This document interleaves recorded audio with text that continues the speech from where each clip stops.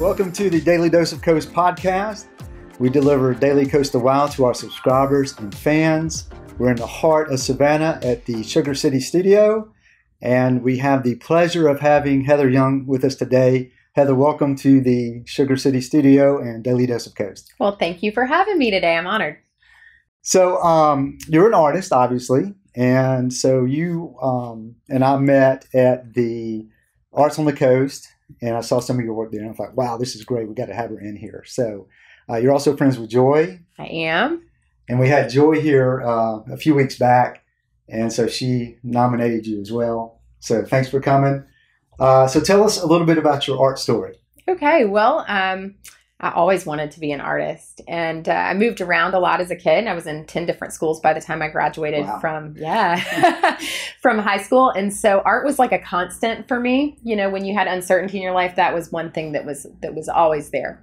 So at about 10th grade, I knew exactly where I wanted to go, what I wanted to do. And so I came to SCAD in between my junior and senior year of high school for the Rising Star program. And it kind of got my feet wet. And I said, this is exactly, I'm on the right path. And came back to SCAD full time and got my degree in illustration. So that was kind of the start of it. Mm-hmm. And I once I graduated, I started with commercial illustration for Skirt magazine and started using my work on wedding paper goods around 2008. So that was kind of my background. Now I'm diving more into the fine art side of things, which is kind of like getting to have my cake and eat it too. Yeah, you know? Yeah. So with SCAD, I mean, obviously there's tons of majors. Why illustration? What brought you or moved you towards that? Well, initially I wanted to illustrate children's books. That was kind of the direction that I wanted to go in. But I think I was kind of like most college students where you just didn't really know. I knew I was a creative type and I wanted to have some sort of direction with that. So if I had it to do all over again, I'd probably double major with photography just so that I could have that skill set in photographing my work now. Yep. Okay. So obviously you love trees. If you go to your Instagram or any of your social media, you see a lot of trees. And you started illustrating trees, right, before painting? I did.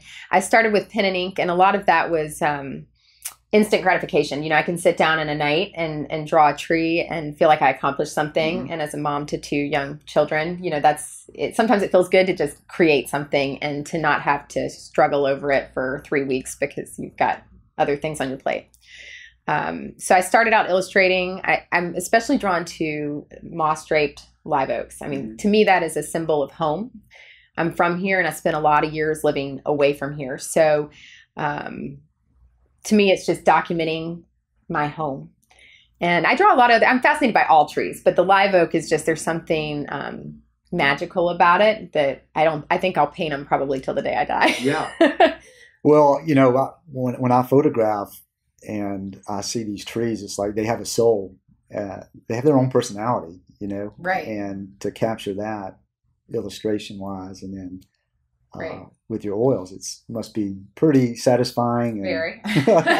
Well, they're two different techniques. So the pen and ink work, I kind of feel like I have multiple personalities. So pen and ink nurtures my OCD side. I can be very technical and very precise, and I can execute something in a short amount of time. The oil paintings are more of a labor of love and an exploration of light. I like to see how the moss shines through the trees at different times of day. So there's certain trees that I drive by all the time, and I keep waiting till the right time of day to stop, pull over, and photograph it with the light shining through just right. So the oils are, it's a subtractive technique that I use with oil. And basically I apply a wash to the entire surface, and then I use erasers to erase out to the underpainting. Mm-hmm. So I kind of have to loosen up a little bit and let the painting kind of take on a life of its own, which is the counterbalance to the OCD of being able to precisely execute something with a drawing. Right. Well, it gives it a very translucent feel as well. You kind of almost seeing right through the tree to the canvas. Yeah, the linen. You use linen. No, I actually use illustration board. Okay. I do. I'm not a big fan of painting on canvas. I don't like the texture of it. Mm-hmm. So I like the smooth surface of a heavyweight illustration board that can hold a lot of washes. Mm-hmm. But my heart is in painting, and I'm making more and more time for that.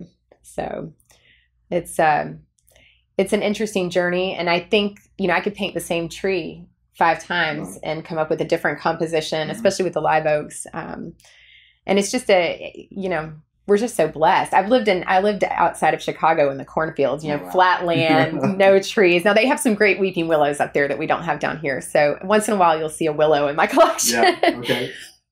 Very cool. So you mentioned when we were talking before plein air, do you do a lot of that or? I'm starting to do more of it. It's a little labor intensive to bring the oils out there and to do the washes. I've done it. But usually if I'm going to do plein air, I bring my pen and inks and some watercolors and I do some studies that then I bring back into the studio and turn into oil paintings. Awesome. So you have an example of one of your beautiful oaks. Yes, this is on the estate grounds of Ossabaw Island. So it's a myriad of oaks. And I've kind of changed my color palette here lately. I've been going a little more monochromatic. But I like that it's, first of all, it's a great barrier island off our Georgia coast. And just the composition that the oaks make out there, it's just a beautiful, if you get a chance to go to Ossabaw, you have to go. So coastal blue colors, kind of limiting my palette. And this one will actually be available at the Holiday Artist Collective at Photo Point Gallery in Richmond Hill. So this is the first anybody gets to see of this. Okay. I haven't shown anyone, even Joy Dunnigan at Photo Point has not seen it. It's a premiere. So so you'll see 3 or 4 of these pieces at that show, which is December 3rd. It's very minimalistic, but also a lot of detail. I mean, it's just like it's really cool. Well, thank you. I am fascinated with the idea of abstraction. And that's a happy spot for it, Brian. Yeah. I like that. I'm fascinated with the idea of abstraction.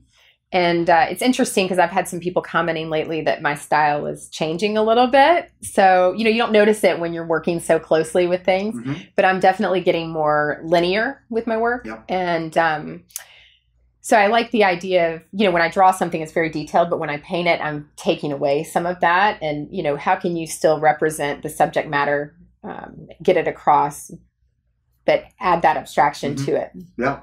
And it's rhythmic too, with just the lines, and it's almost like it's moving a little bit as well. Thank you. Well, it's rhythmic when I paint it. You get into that zone. I know you're an artist too, and it's like sometimes you get in that zone and the phone could ring and you wouldn't hear it. So that's where I'm at when I'm really painting and focused. Awesome. Well, what gives you ideas? What gives you inspiration? Are you the type that, I'm going to paint no matter how I feel, or do you have to kind of feel it? That's a tough question because, I firmly believe I've got 2 young boys at home.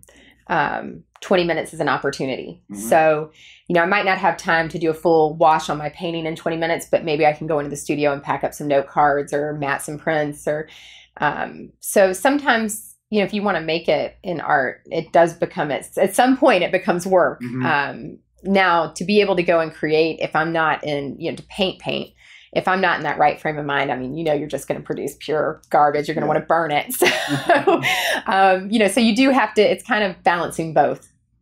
Yeah, for me, even if I don't feel it, if I know I have time, like a set time, and I'm able to just kind of get into it, then the feeling mostly comes. Sometimes it doesn't, and then I just bail and do something else. Right. But I think it is that discipline that you have to have if you really want to produce and find new things to explore.